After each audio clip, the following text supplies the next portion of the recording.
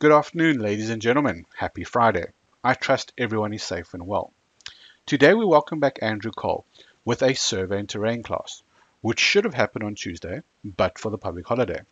As always, please feel free to use the text chat service in your GoToWebinar app to ask us any questions you may have during Andrew's presentation. So, good afternoon, Andrew, and please take it away. Good day. In today's webinar, we're going to be having a look at the cross-section extraction functionality in Civil Designer's terrain module so that you can produce cross-sections like this landfill project of mine. Okay, just out of interest, I'm going to show you this landfill project. This is a excavation cell. It's about 6 meters deep. I think it's 300 meters across. Okay, so the bottom section here has been excavated and then it's filled in phases. So this has been designed with terrain strings. You can see that's phase one, phase two of the fill. Just working out quantities and the shaping of the landfill site. So here we lifting out of the ground, phase 5 and phase 6. So there would be ramps built where the trucks can drive up and then dump into the landfill site.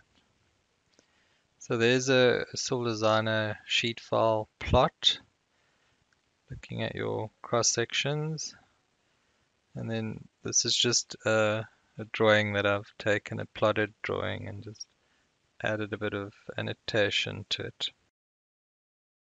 Okay, so this was the landfill project, and I won't be using this particular project for our cross-section extraction today, but I will come back to it at a later stage just to show you how we extract cross-sections for various surfaces or road layers.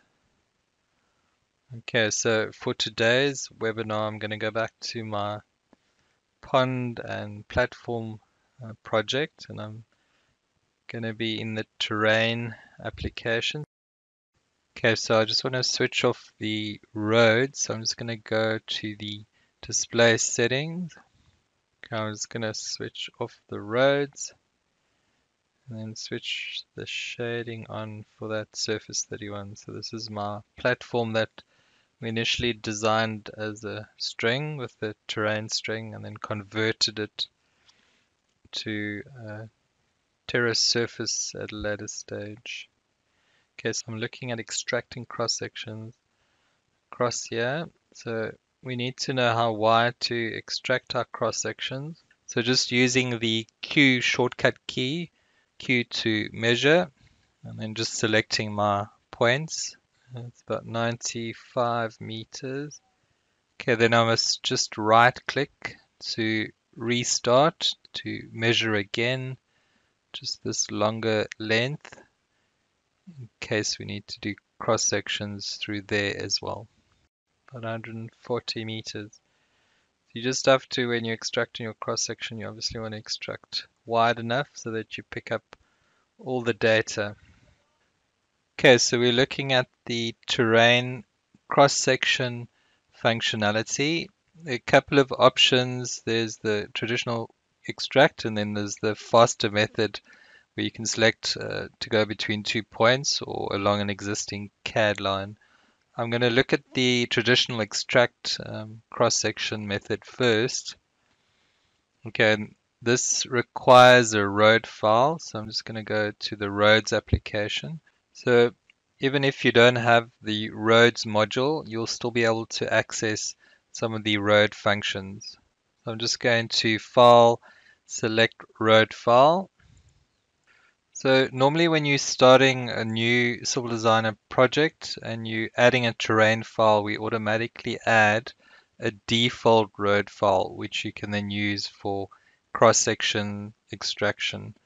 But in this case, this project's already got a whole lot of roads, so I need to add a road file, or at least select which road I want to work with.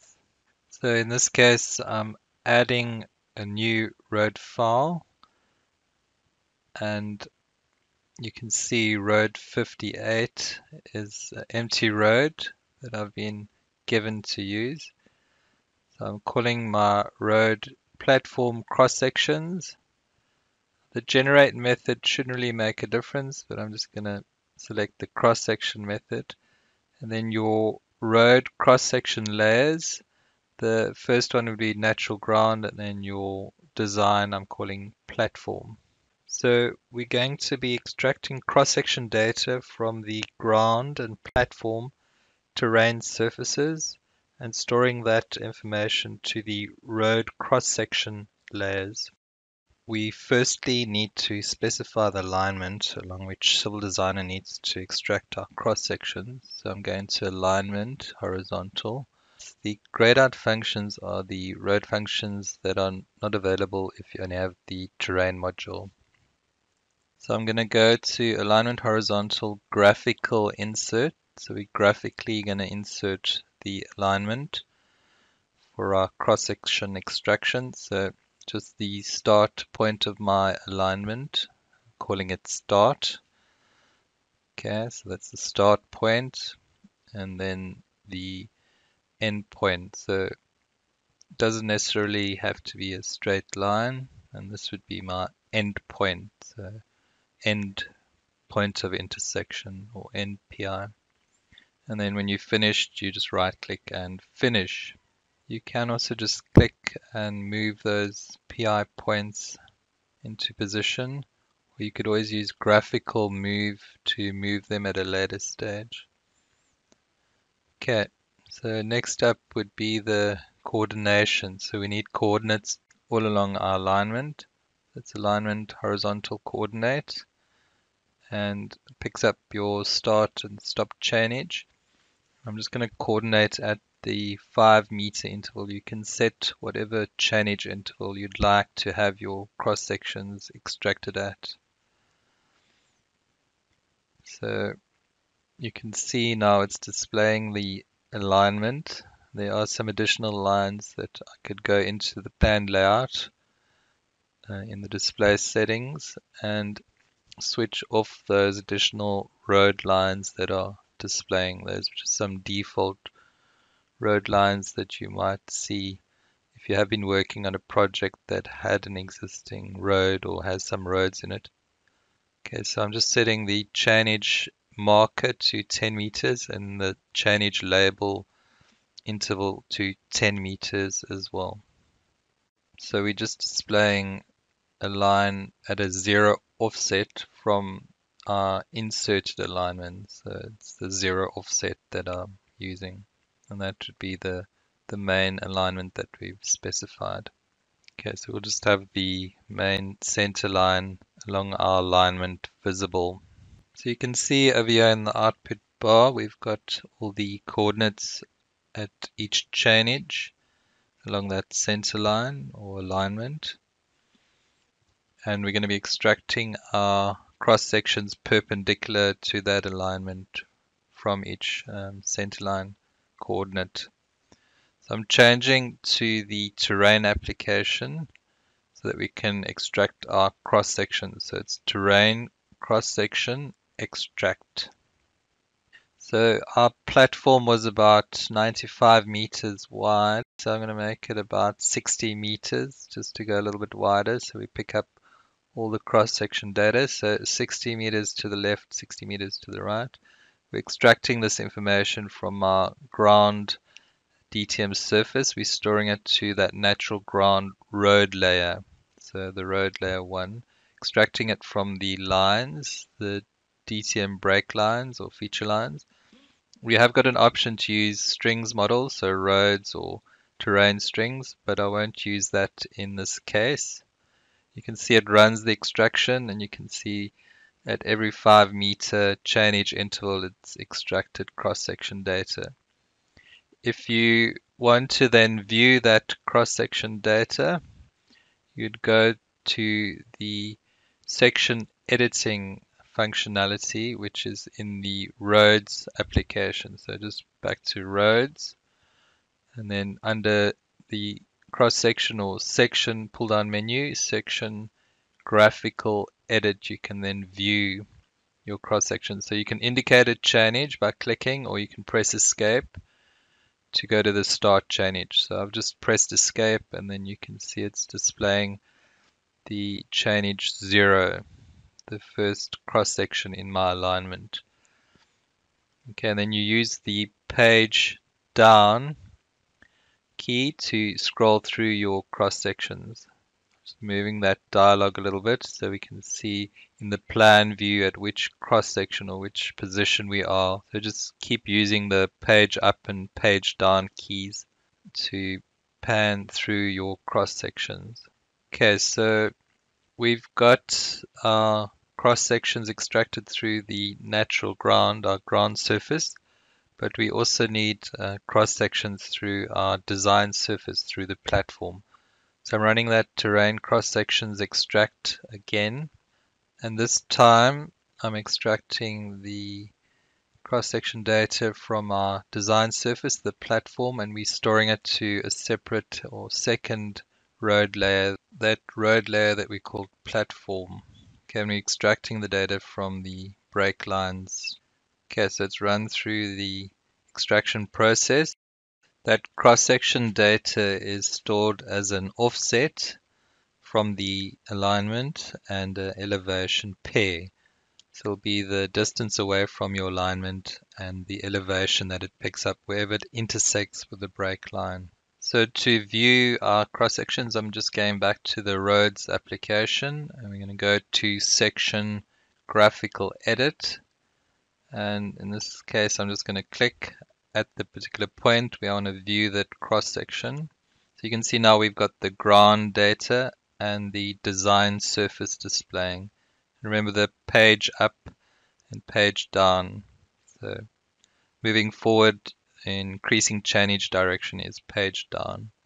Those little vertical lines are wherever there was an intersection between the cross-section line and your brake lines. If you want to change the line settings, you can go to that 3-line icon, the line settings. You can select which lines you want to display and which colors to use for your cross-section lines. You could also switch on the terrain or road strings model in your cross-section. So I think I am going to show you how to use the strings model in a cross-section extraction as well. So we're going to add a new road file. So I'm just going to file, select road file again to add a new road file to work with. And I'm going to be using that fast cross-section extraction. So it's fast cross-sections. And which terrain surface do we want to extract the ground data from? It's that base earthworks. The road cross-section layers, I'm just going to leave them as natural ground and platform. You can see the road file that you're going to be working with in the tabbed drawing name over there. Okay, and then I'm changing to the terrain application to extract those cross sections. So this time I'm going to be using the fast cross section between 2 points. So you're just graphically indicating your first point and the second point, that alignment that you want to now extract your cross sections from. It's picked up the road file, and I'm leaving it at 10-meter intervals for the cross sections. This platform was a little bit wider from the left to right, so I'm going to make that 100 meters so we can extract all the data, and I'm using the strings model. So this particular platform was initially a terrain string, so I'm extracting that information from the original terrain string that we used to design the platform. You can see the offset and elevation pairs that were generated here in the output window. Okay, and then we can just view those cross sections again. So back to the roads application and that section graphical edit. Okay, So remember, escape would take you to the first chainage along that alignment, which we in this case defined graphically with the fast cross-section extraction. Okay, the settings here, I just want to show you, I'm not seeing the line. So it's the active line that would initially display if you're outside your design surface. So I've just changed that to the active line to line 1, which in this case is the natural ground, and then I'm also changing the pen to a red pen. And I want to activate the strings model. So we haven't extracted through the design surface. We just want to automatically see the terrain strings model in the cross section. So now if I page down through the cross sections, once we enter the design surface area, you'll see the blue line is the actual platform surface. So that automatically now would be picked up. So this is an enhancement to the cross-section extraction. We're now showing the strings model entities, so be it a road or platform string in your cross-section extraction. Okay, to show you the plot routine, the plotting of our cross sections, I'm just going to select the initial cross section alignment that we inserted. So it's that first road file that we used. You can see that in the tab drawing title as well, the platform cross sections. Then I'm going to plot generate and selecting the all points or the cross section all points sheet file or plot template. I'm going to be plotting layouts that dynamically update. In this dialog, the cross-section data you'd like to plot to the left of the alignment needs to be inserted as a negative value, and then to the right would be positive. The spacing between your cross-sections can be set in this section interval. 0 would plot all the generated cross-sections. My start chainage, I just want to start the cross sections at my design surface. So I've got the ground and the design surface, and I'm going to end it at 120. And then the auto scroll just plots additional pages so that you can plot all your cross sections. You can also specify which lines, cross section lines you'd like to plot. In this case, just the natural ground and our platform design surface. So there we've run the plot routine and you get all your cross sections plotted. I'm going to zoom in here to one of them so we can see what it looks like. So there you have your plotted cross section of the ground and design surface, and then your offset and elevation values. In this case would be the values for the ground surface, but you could in the sheet file editor go and specify which offsets you'd like to be plotting and labeling, and then from which surfaces as well. So you could add your design surface elevations and offsets to be plotted as well, or you could use the normal cross-section sheet file to plot with. The normal cross-section sheet file would give you the ground and the design surface information. And that's all I've got time for today. Until next time, cheers. Thank you, Andrew. That was great. And thank you to all who attended today. Please remember, if you would like any further information with regards to Civil Designer's Survey and Terrain module, please use the email listed on your screens now or visit our website. See you next week, Tuesday, at the same time and same place using the same link. Have a fantastic weekend and goodbye for now.